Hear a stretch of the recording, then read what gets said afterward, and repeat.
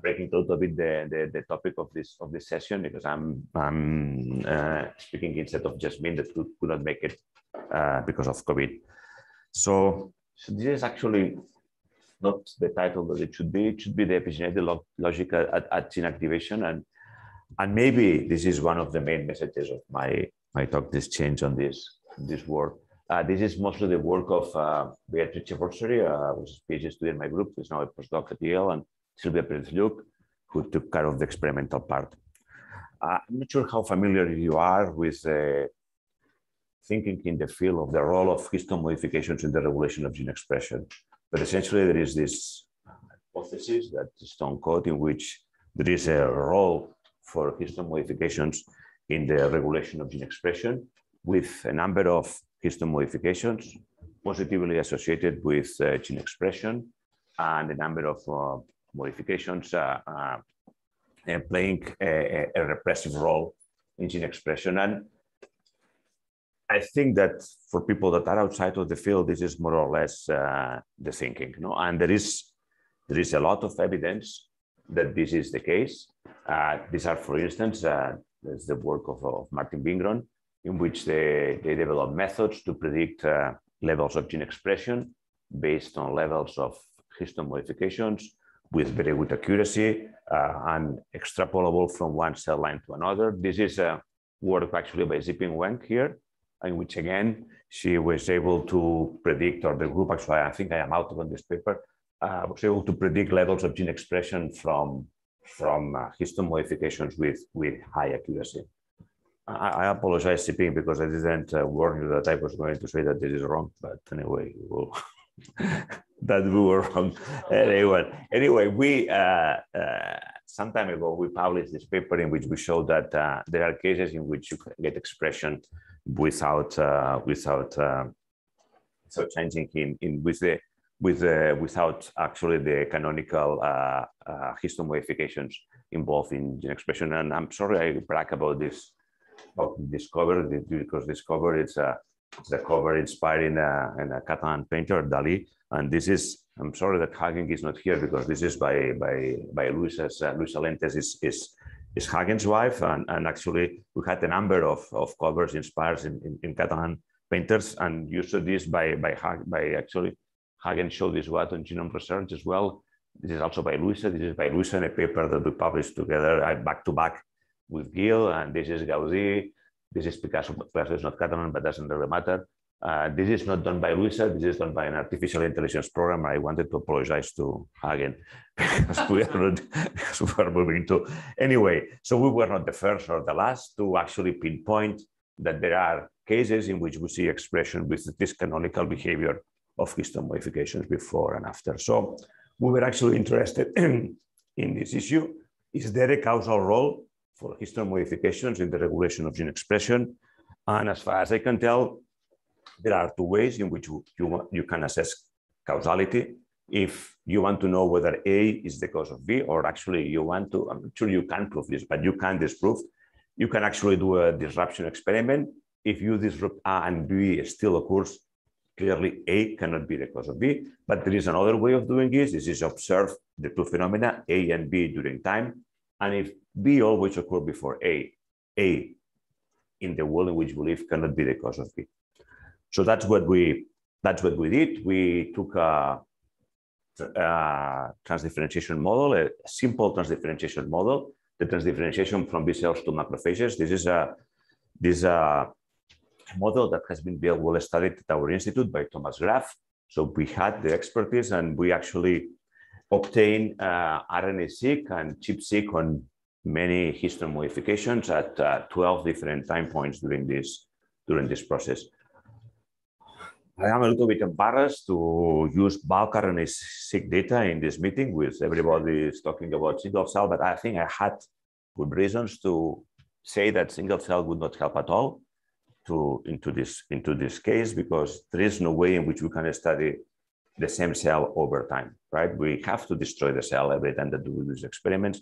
And actually, this is one of the major challenges, I think, in this field, that when we discussed the other day, I think that we did not mention this, but the fact that we destroy the cell not only has an impact on the cell, but actually makes impossible to study the behavior of the cell over time.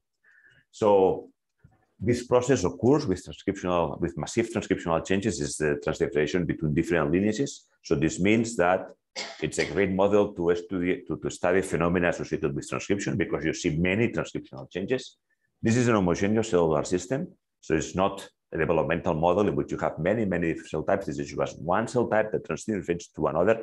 It's highly synchronized. So, and actually something that we did, which I think it's important, is that we did all the assays in the same pool of transdifferentiated cells. So the RNA-seq and the ChIP-seq is not from different experiments, it's from the same pool, large pool of cells that are transdifferentiated at the same time. I think this is the closest that I can think to a single cell experiment. And then we measure the expression and the histone marks, and it's a very simple data type, right? So we have the values of expression. Is this working? Well, we have the values of expression here for the genes and the time points, and the values of the chromatin marks, 9 chromatin marks, time points and genes. And then we measure of course, there's always some arbitrarity here. We just measure the expression and the chromatin marks at different, the chromatin marks at different sites around the gene body, mostly at the promoter for most of the marks. And of course, we could try to recapitulate what has been published in the field. So we could compute at each time point in steady state the correlation across genes, right, between gene expression and chromatin marks. And indeed, we recapitulate what has actually been published, very high correlation for the positively associated chromatin marks and negative associated for the marks that are canonically assumed to be repressive. But of course, now we have something which I think is better because we have the 12 time points, and then we can compute the correlation per gene across the time points. So we can compute at each time point the expression and the chromatin marks. And when we compute, now we have a correlation per gene, and when we compute the distribution of these correlations, what we observe is that the correlation is quite substantially lower, right? When we measure over time the changes in expression and chromatin marking, correlation is lower than the one that has been computed on a steady state. And actually, in some cases, it's contrary to what has been published in the field. So for instance, H3K9 trimethylation, which is typically considered a repressive mark, we see it positively associated with expression a long time. So why is this? Well, we think that this is because the correlations computed in a steady state are partially artifactual. And the way in which I'm going to show this is just by randomizing the association between gene expression and histone modification. So this is one gene. We have the expression values across the 12 time points. We have the histone modification values across the 12 time points. We just randomize, so we destroy the association absolutely. And of course, when we compute the correlation across time points, the correlation is 0, right, as you expect. But when we compute the correlation in the steady state, on data that's randomized, we still see very high correlation, right? Very high correlation for positively associated marks, even though I emphasize we have destroyed all the correlation. This is because I think there are the constrained structure of the transcriptome. So there are genes that are always very highly expressed and they are always very highly marked, and genes that are never expressed and never marked. And these are always the same across all the time points. And therefore, they dominate the correlation. But this doesn't really reflect any real association between expression and histone modification. So it's not only that correlation doesn't really reflect causation, it's actually correlation in this case doesn't even reflect association. So we have a sort of complex, well, simple but complex data structure in the sense that we have many chromatin modifications. So in order to get an idea of how all these modifications behave globally in relation with gene expression, we use these hidden Markov models. But these are, let me see, these are not hidden Markov models in which we partition the genome sequence, we partition the time, right? We partition the time at each gene, right? We have at each time point, we have a set of marks that define the chromatin state of the gene. And what we do is for each gene, we have a partition of the gene across the 12 time points. I think that I don't need to emphasize this in this audience, but it's not obvious always that this is conceptually different to the typical hidden Markov models that has been used in the field, in which what is partitioned is the genome sequence, right? Here, we are not partitioning the genome sequence. Here, for each gene, we have a hidden Markov model that in principle describes, right, the evolution of the chromatin state across times. And what we did find Of course, this is always very arbitrary. You can go from 5 to 3 to 300 states, but we found that a model with 5 states, it's a good compromise between interpretability and complexity of the model. And so we think that most genes are in one of these major chromatin states, which are actually defined by an increasing amount of marking by histone modifications, and genes in which there is no marking, genes in which there is low marking, mostly for H3K4 mono and demethylation. There are genes that are bivalent marking by positive and negative marks, and then there are genes that are active and genes that are very strongly marked. And when we compute this over the genes and we just cluster the genes according to the states in which they are, what we see is that although there are cases in which you see transitions from one state to another, right? Most genes remain in the same state, in the same chromatin state during transdifferentiation, even though they may be differentially expressed, right? So this is where they are stable, expressed, silent, or differentially expressed. So even genes that are differentially expressed, highly differentially expressed, they remain in the same chromatin state. That's, for instance, one case, NUCB1, in which there is a huge increase in expression, but the chromatin during transcription, but the histone modifications remain at the same level. And this is not an artifact of I know this is a very coarse representation of the chromatin state. If we look gene by gene, mark by mark, we do see this, right? So of course we see cases in which we see that the changes in the histone modification over time mirror the changes in expression, but see many genes in which we see similar changes in gene expression that are actually not reflected in changes in histone modification. So we see many genes, comparable of genes in which we see changes in histone modification and gene expression without any associated changes in histone modification, and vice versa. We see genes in which we don't see changes in gene expression, and we actually see changes in histone modifications, and actually even for genes that are not expressed at all during the transdifferentiation, we see changes in gene expression. Of course, this doesn't mean that there is no association absolutely between gene expression and histone modifications. We do see that there is a correlation, even when we compute it a long time. And actually, when we look at the cases in which there are changes in gene expression and changes in chromatin modifications, the changes tend to be consistent. It's not that we see genes increasing expression and then increasing in negative marks. No, changes are as you would expect, right? If we move from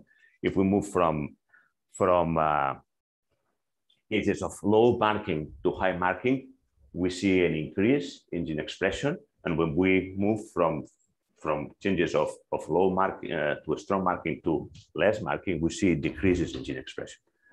Okay, so to try to understand in which cases there was this association between gene expression and histone modifications, we did something, well, we had to do it complicated. I just will tell you which is the message here. The message here is that when we see a modification in a mark in one direction, essentially we see modifications in all the marks. We don't see one mark changing, one type of histone modifications occurring and then the rest not occurring. We don't see a very combinatorial behavior. We see that histone marks behave more or less in a consistent way all together. Therefore, we could actually look at what was the pattern of association between gene expression and chromatin marking globally. And we found 3 major modes of association. Most of the genes that change expression, right, do not show correlated changes of gene expression. They actually have a stable marking or uncorrelated marking. Then there is a set of genes that show the canonical association between gene expression and histone modifications, and actually we see a smaller set of genes that change in expression without changes in chromatin modification. And the main thing that defines these genes is actually the activated status at the beginning of transdifferentiation. So these genes that have positive correlation with gene expression are genes that tend not to be activated at the beginning of transdifferentiation, while the genes that show no correlation during transdifferentiation are already activated at the beginning of the process. So we think that this indicates that maybe histone modifications play an important role in the activation of gene expression, but once the gene is already activated, they have a very secondary role in further regulation of gene expression. And then we actually focus on a set of genes that are specifically activated during transdifferentiation. So these are genes that are zero, that are not expressed at the beginning of the transdifferentiation, and are activated at some point during this process, so that we can actually know what happens before and after in terms of chromatin modifications. And indeed, in these genes that are activated during transdifferentiation, they are zero when we start the process, and then they come activated. We see the canonical correlation or association between gene expression and histone modifications, and you can see very high correlations. If we look at the genes that are already active, set of genes that are already activated at the beginning of transdifferentiation, we see that the correlations are much lower. So even, for instance, in this case, the gene that has a really high increase in gene expression, larger than this other case, we see that essentially the chromatin, the histone modifications pattern is quite flat. Because we had this time course, and because we know in these cases, right, when the gene started activation, we could actually try to see whether there was a logic in the order in which marks were deposited at the promoters of the genes. And that's what we did, but we observed something sort of unexpected, so that there are two types of genes, right? In one, it's in regarding H3K27 trimethylation. The genes are either pre-marked and remain marked over the entire process, or they are never marked. So for the genes, the majority of the genes that are unmarked by H3K27 trimethylation, we just do something very simple, which is to look how often, right? One phenomena, the marking of by one histone modification precedes the marking by another and by expression. And we came up with this sort of logic. So we saw that only H3K4 mono and demethylation really precedes gene expression. That together with gene expression, we had H3K27 acetylation and H3K9 acetylation. And then after transcription, we saw H3K4 trimethylation, H3K36 trimethylation, and much later, H4K20 monomethylation. For the cases in which the genes were already pre-marked by H3K27 trimethylation, we see that we were essentially pre-marked by everything, and only H3K27 acetylation and H3K36 trimethylation follow gene expression. So we'll look whether this could be recapitulated in some other model, but there are very few models as simple as this. This is a developmental model, and because it's a developmental model, this is a set of genes that are differentiating, is a different set of cell types that are differentiated with different dynamics, which makes the data much noisier. But essentially, we recapitulated the same thing. For the genes that are activated during development, mouse development, we see much higher regulation than for the genes that are already expressed when we start looking at this process. Again, suggesting that association between histone modifications and gene expression plays a role specifically at the moment of only at the moment of gene activation. And in this particular case, interestingly, for mouse development, the main mode is the pre-marking by H3K27 trimethylation. And in this particular case, we actually see the same behavior, right? The same behavior that we saw in the case of the genes in human that were pre-marked by H3K27 trimethylation. So that H3K36 trimethylation follows expression. So what happens at the enhancers, right? So we see that this is the behavior, the relationship between gene expression and histone modifications at the promoters. What happens at the enhancer? So we look at two types of, let's say, enhancer. We just look at the region that's upstream of the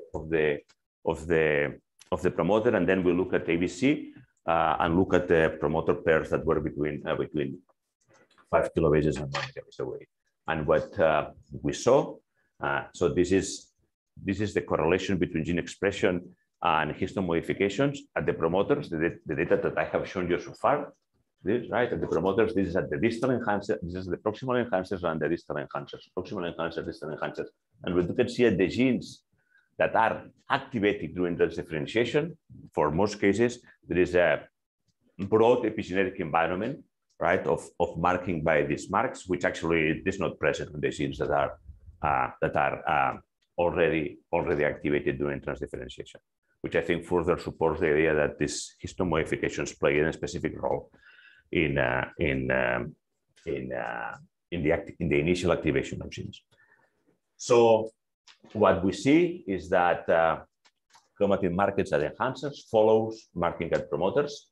So this is the time distance between marking and gene activation at the promoters, the data that I have shown you so far. So only H3K4 mono and demethylation precedes gene expression. The other marks either co-occur or follow gene expression, unlikely to be the cause of gene expression.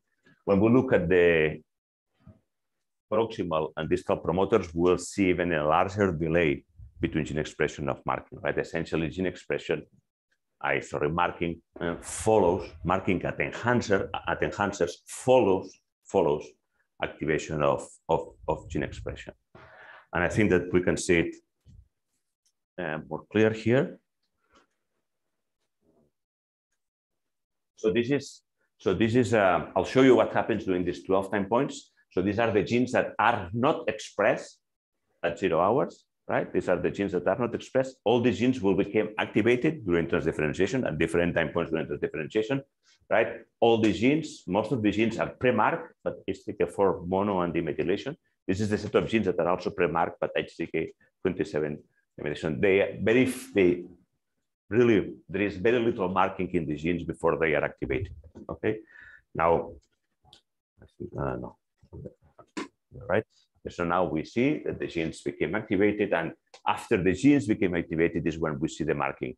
And marking is much more abundant in the promoters than enhancers, and the enhancers is further delayed than at the promoters. So the genes are being expressed. At the end, we'll see all the genes expressed, and the marking following on time.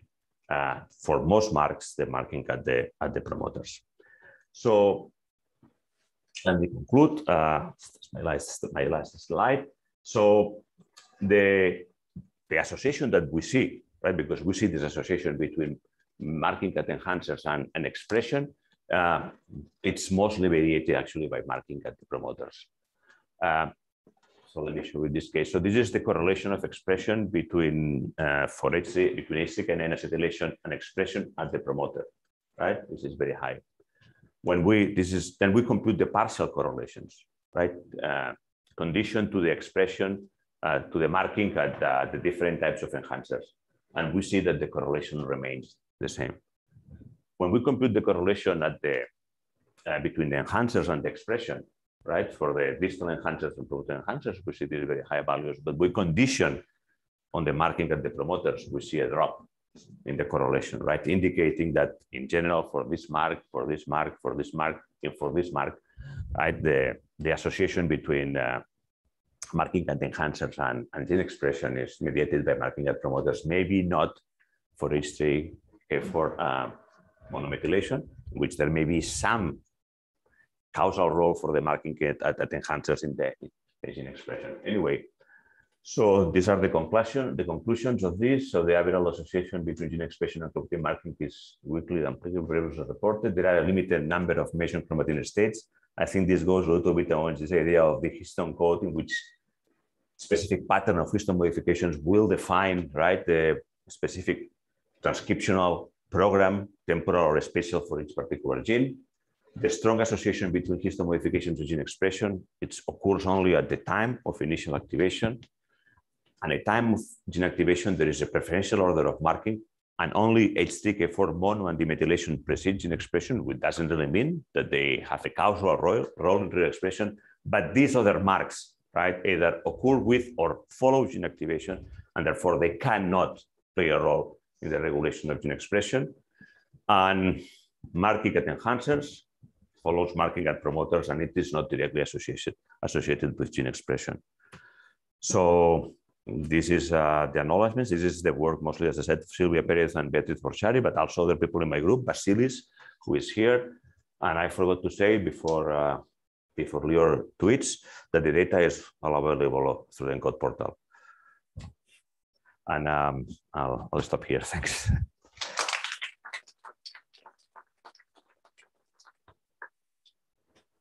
If I may ask a question first, and then I will pass it.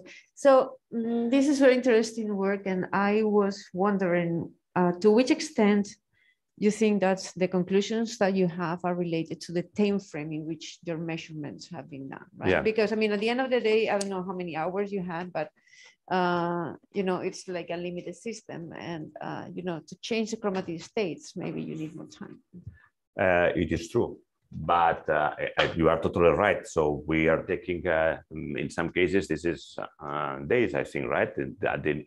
Initially, there is a higher time resolution, but in any case, if we see something happening after, right? I don't think it is really very.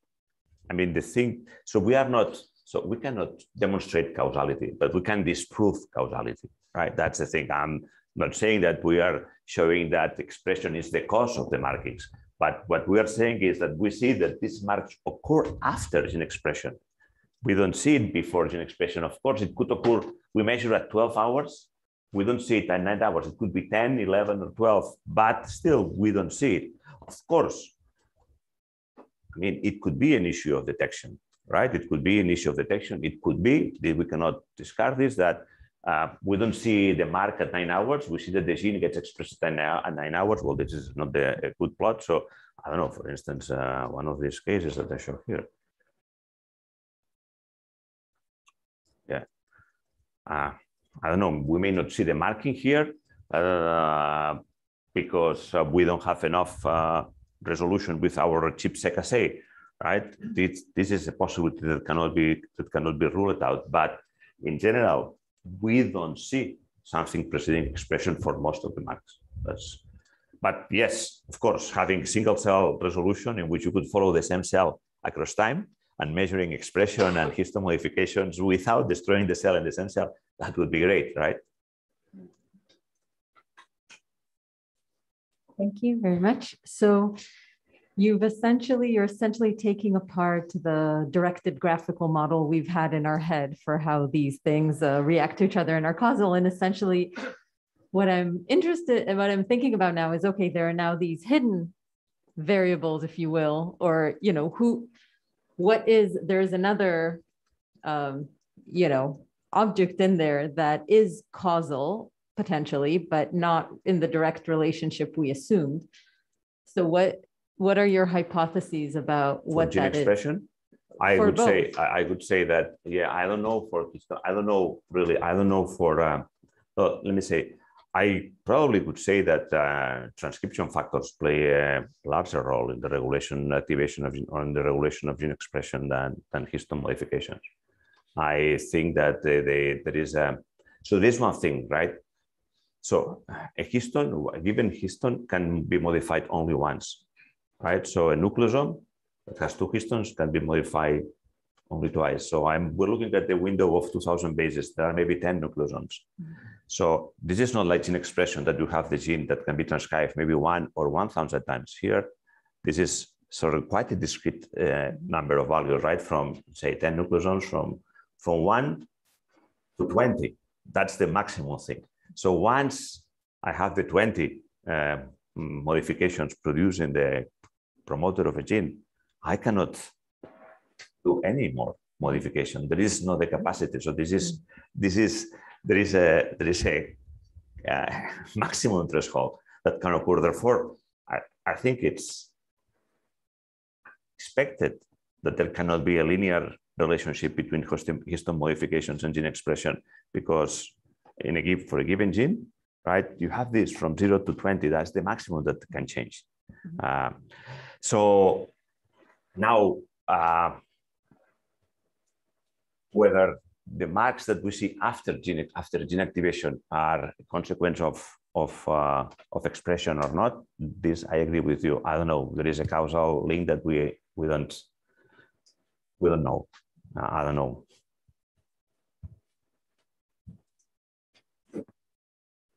Roderic, very nice work. So you know that we have a work showing that there is no changes in transcription level. However, there is a change in alternative splicing, meaning you have several marks of gene bodies in which you didn't find correlation. Nevertheless, it's most likely that there are changes in the level of alternative splicing, especially H3K36 trimethylation, which was never been published to be a regulator of alternative splicing. I actually have to embarrassingly answer you that we haven't really looked to splicing during this process. I think that this data is the perfect data to look at this. Yeah. We started this project thinking on this because of splicing, but because I think that the thing of expression maybe is more striking related to what the people in the field or outside of the field think. We first focused so far on expression. Basil is here. I don't know what he is, or he's here. One of the ideas that actually we could look at this data for exactly what you said. So Phil is here, and he got the work showing that there are several markers. Yeah, we could look at this. I'm happy to talk to you, and maybe we could do something together. Lovely. Because this, I think, it's really a unique data set in which you have this all marks, and we have deep RNA-seq, so splicing can be well characterized.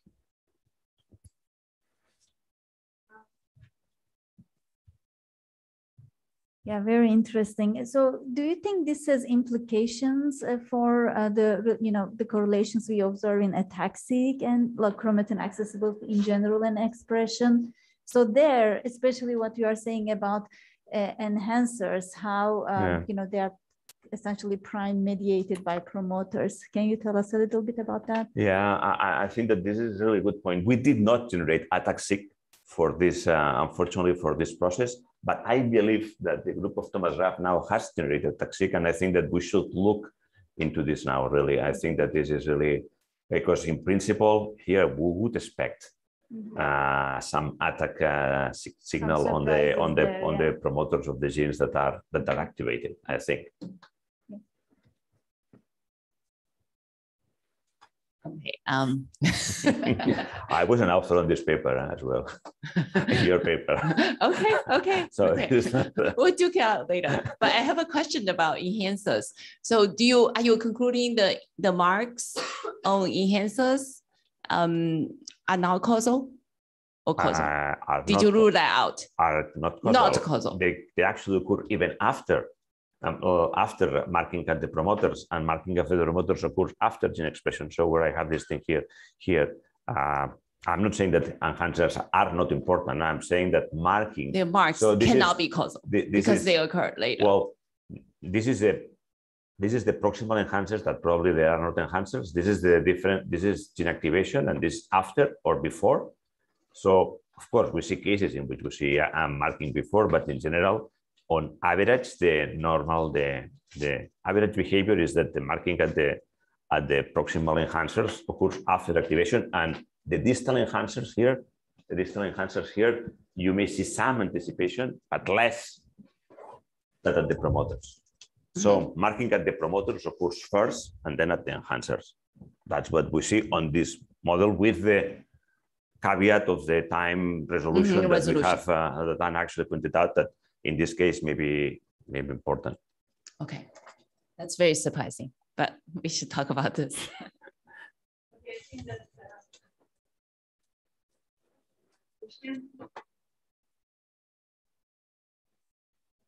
So I was wondering more about the regulatory program. So have you looked into how it changes?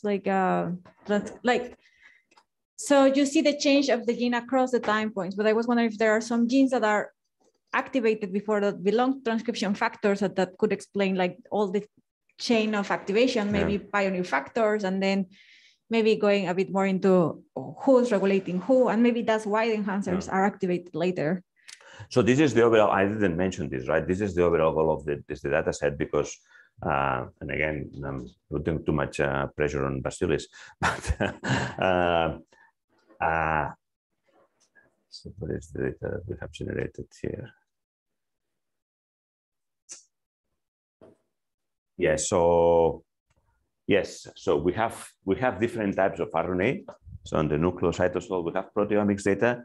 So the overall aim of this project is to use this data to be able to predict the status of the cell at a particular time point, taking into account the status on the previous time point. So whether we are able to explain the dynamics, to predict the expression of all the genes, based on the epigenetic factors, the transcription factor data, because we have the proteomics, although transcription factors are not very well represented.